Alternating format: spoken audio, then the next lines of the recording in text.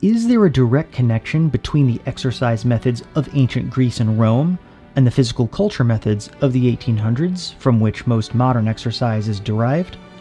We'll answer that question for you today by revealing some major discoveries pertaining to the origin and development of exercise in the West. Now, a superficial connection between ancient Greece and Rome and modern exercise has long been obvious. The fact is that the classical world has long provided inspiration to modern athletes, the modern Olympics, founded in 1896, being just one example. Imagery from ancient times was frequently used to promote athletic events in literature, book covers, posters, and athletic costumes throughout the 19th and 20th centuries. The Greeks and Romans were regarded as the ultimate icons of physical fitness and beauty, and were emulated in image and form by celebrities from Eugene Sandow to Arnold Schwarzenegger, and that's a trend that continues to this day. The first 19th century physical culture methods can, in some sense, be regarded as attempts to directly resurrect or revive the ancient classical approach to health and exercise. This revival, little discussed before today, took the basic concepts, the mindset, the approach to mind and body, breathing methods, the use of music, aesthetics, form, as well as specific techniques directly from ancient classical sources. To understand the story of how ancient exercise influenced the modern, we have to jump back in history more than 2,000 years when we have evidence for the creation and development of what modern scholars have referred to as the, quote, ancient Greek medicalized school of gymnastics. That is, exercise not for the purposes of competition, simple strength building, or looking good, but for the purpose of restoring and maintaining health. It's important to note that this was not the only school of gymnastics which existed at that time, as there were others which were more geared toward competition and other objectives, but which are not as relevant to this discussion. As far as we currently know, this medicalized school of gymnastics originates around 500 BC from a man named Iccus of Tarentum, who is then followed by Herodicus of Selymbria in the 5th century BC, who is claimed by some ancients to be the teacher of Hippocrates. Hippocrates is regarded as the father of medicine, and of course is quite famous today in the medical world, and as the originator of the Hippocratic Oath. And Hippocrates did not write a lot about exercise, but we do know he taught and propagated this medicalized school of gymnastics. Hippocrates was followed by Theon, an athlete who wrote 2 treatises on exercise, supposedly quite good and extensive, but now unfortunately lost. These texts did not survive the Dark Ages like so many other important classical texts. And Theon is followed by Galen in the 2nd century AD, also known as Galenus. And fortunately for us, Galen wrote quite extensively about medicalized gymnastics, and most of his writings have survived. Unfortunately, this school of medicalized gymnastics died out with the demise of ancient Rome. However, that's not the end of the story, because 1,500 years later, during the early 19th century, an extraordinary man named Dr. Per Henrik Ling created a new, sophisticated system of exercise which became known as the Swedish method. The Swedish method was probably the single most influential method of physical culture in the 19th century, going on to have an effect to some degree on all other major physical culture movements and methods of the period. And a lot of that influence is still with us today. For instance, modern push-ups, pull-ups, and sit-ups can all trace their roots to Ling's Swedish method. When Ling created his method, he utilized a number of influences. Among the most prominent were the forms and ideas of ancient Greece and Rome. One of Ling's main disciples recounted, quote, "Taking the ancients as models, Ling endeavored to give to his system the same enlargement and the same significance as the gymnastic science possessed in the most flourishing days of Greece. Ling's own writings confirm this to a great degree, containing dozens of references to the ancient Greeks and classical authors, particularly to Galen. For instance, in the preface to his magnum opus on gymnastics, Ling writes, quote, "I pray God that future physicians and educators may one by one expand and improve these my experiments, for then gymnastics would once again have the same great significance among the Northerners as it had in the minds of Plato, Hippocrates, and Galen. Throughout his writings, Ling makes very clear that he has read these authors and is familiar with their ideas. While speaking about the form and quality of his own gymnastic exercises, Ling states, quote, "If the movement takes place according to these laws, I think it safe and in accordance with the system of the great gymnasts of the past, Hippocrates and Galeni." So, back to question 1. How did the idea and theory of the ancient Greek medicalized gymnastics influence Ling on a fundamental and conceptual level? According to Galen, the objective of gymnastics is, quote, health. Galen emphasizes that excessive athleticism, when winning supplants health as the objective, tends to be destructive rather than healthy, because, quote, in reality it is a bad occupation because it does not aim at man's inner cultivation so that he will become better, but simply aims at the athlete obtaining such a strength that he will be able to beat the opponent.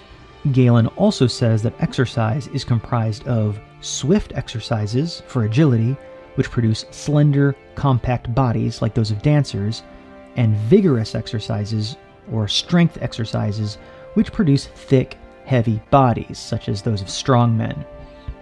Galen says that the ideal physique is a more balanced, moderate median between these extremes. Ling, in his writings, makes the same points and takes the same approach. He also organizes his method into the exact same divisions as Galen, designating educational gymnastics for the already healthy, and medical gymnastics intended to restore the health of the sick or infirm. In other words, physical therapy, which, as stipulated by Galen, also included massage. According to Galen, gymnastics is a division of hygiene, and Ling states the same thing. Cultivation of both mind and body. Another fundamental aspect taken from the ancient Greeks was the focus on the mental as well as the physical. According to the ancient Greeks, quote, "It is not only the body but the mind of such a person which we are to train." The health and vigor necessary for the practice of what is good depend equally on both mind and body. Even in the process of thinking, in which the use of the body seems to be reduced to a minimum, it is a matter of common knowledge that grave mistakes may often be traced to bad health, and because the body is in a bad condition, loss of memory, depression, discontent, insanity often assail the mind so violently. So this is all very important because what it means is that Ling took the same mindset as the ancient Greek school, and that informed and guided everything in the design of his method. There was a big problem Ling encountered, however, for although the surviving Greek and Roman treatises provided a rich theoretical and conceptual framework on which to base a method, they are sparse on actual techniques. Ling, in fact, says about Galen's prescriptions, quote, "The forms of the medical gymnastics of antiquity are a secret to us." Forms meaning the actual specific techniques. So Ling had a lot of blanks to fill in. He had to come up with the techniques themselves, and these he took from the influences of his own time, from fencing, dancing, military positions and exercises, and extant gymnastic methods like those of Nachtigall and Gutsmuth. Ling took aspects from all of these disciplines, modified them, blended them together, and added in his own techniques, repurposing it all according to his own holistic theories and ideas of health. The fact that his method was based on all these different elements does not take away from its brilliance and originality, as no one had ever done anything like this before. On a practical level, there are a few other major ideas that Ling incorporated from the ancients. Breathing. The ancient Greek concept of pneuma means both breath, spirit, and soul. In the medicalized gymnastic context, pneuma was the material that sustained life and consciousness in the body, a sort of psychic substance that brought movement to the brain and the heart. In his writings on health, Galen mentions the exercise of, quote, deep breathing, which works the thorax and the lungs. Deep breathing exercises became a part of both the Swedish and German physical culture methods. Hippocrates also mentions the exercise of holding the breath, Ling took note of these ideas, which he found paralleled old Scandinavian concepts and beliefs. Quote, "The sages of antiquity made such a concept of the threefoldness of human existence, such as soul, spirit, and body. This also agrees with the old northerners' notions of this, for by spirit was meant the soul, united with the body, and before that it was called breath." Ling therefore gave breath and specific breathing exercises a prominent place in his Swedish method. All daily Swedish exercise sessions concluded with breathing exercises. The use of music. Music often played a role in ancient classical exercise. The Spartans, for instance, were said to perform group calisthenics and transitions between various warlike postures to live music. There are also many ancient visual representations and descriptions of exercise being performed to music, such as jumping with halteres, which were ancient hand weights. Plato wrote in his famous Republic, quote, "He who best blends gymnastics with music and applies them most suitably to the soul is the man whom we should most rightfully pronounce to be the most perfect and harmonious musician." While Ling and the early Swedes did not exercise to music, the German Turner physical culture movement did. When one of their early masters, Adolf Spice, introduced calisthenics in the 1840s, he, quote, "arranged his free and order exercises and round dance in such a way that a piece of music could be played or a song could be sung. This custom spread quickly and widely to school gyms. Even in gymnastic club halls, it was not uncommon for free, order, and stability exercises to be carried out to the accompaniment of suitable pieces of music. One German Turner wrote, quote, "In classical antiquity, music was an integral part of competitions, and for this reason, a flute player is very often depicted in pictures of ancient Greek gymnasts. We have always liked to have music at hand at our festive gymnastic occasions, whether it played at festive parades or accompanied the exercises. There is no doubt that it has a satisfying effect when gymnastics and music go hand in hand this way, and certainly the cultivation of rhythmic feeling can only gain from it."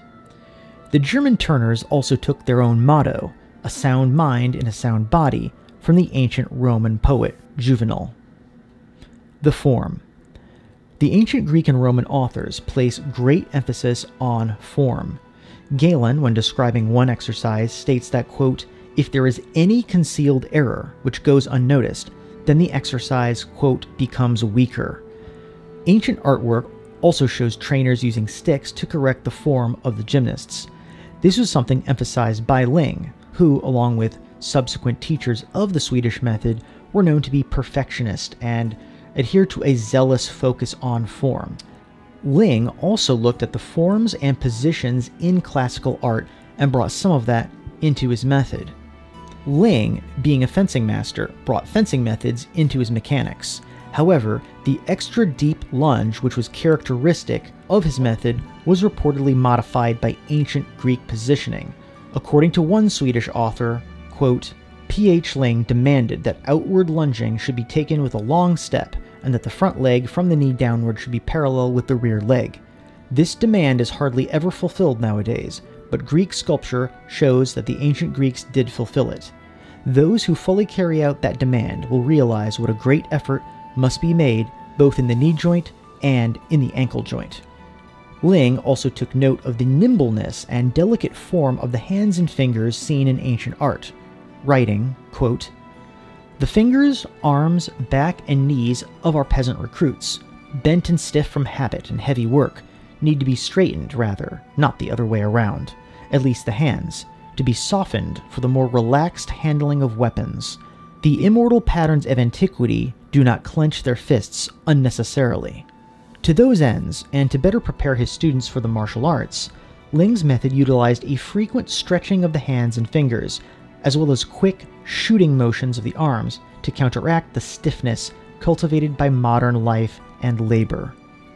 Galen, in his chapter on swift exercises, also mentions, quote, "going on the tips of one's toes," and, quote, "stretching up both hands," both of which Ling made part and parcel of his own method, in the form of heel elevations and the stretch arm positions. Specific exercise techniques reconstructed directly from ancient sources. In addition to Ling, The German turners were particularly interested in the classical world. In his first book, the founder of the turners, Friedrich Ludwig Jahn, includes a large bibliography full of Greek and Roman authors. Several other prominent turners, such as Otto Jaeger, published books examining Greek and Roman exercise in immense detail. In their Turner exercise treatises, ancient classical exercises were often described and directly emulated.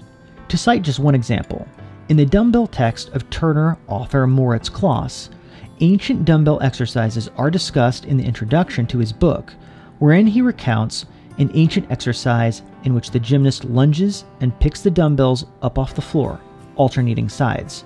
Then, later in the book, Moritz shows this exact technique as part of his own exercise regimen. From this time on, many other physical culture methods arose that were influenced by the Swedes and German turners, so that Greek and Roman influence that we have just discussed can be found in those too. And you also have many texts and many articles by individual teachers comparing the ancient positions and techniques to their own, and often drawing from them. And a couple of authors took their zeal for the classical world even further by creating entire methods based directly on the images found in ancient sculptures, mosaics, and on pottery. All of this is merely the tip of the iceberg, but it hopefully gives you a better understanding of the connection between 19th century physical culture and the ancient world. Although many athletes today idealize the ancient Greeks and Romans, it is with some irony that it was the brilliant gymnasts of more than 200 years ago who perhaps came closest to realizing the principles and ideals of the ancient Greek gymnastic school. In the future, along with our 19th century exercises, we will examine some of the ancient exercises in greater detail. If you'd like to know more about these exercises in even greater depth and how they are done, please consider supporting us on Patreon, a link to which can be found in the video description below. Thanks for watching, and have a great day.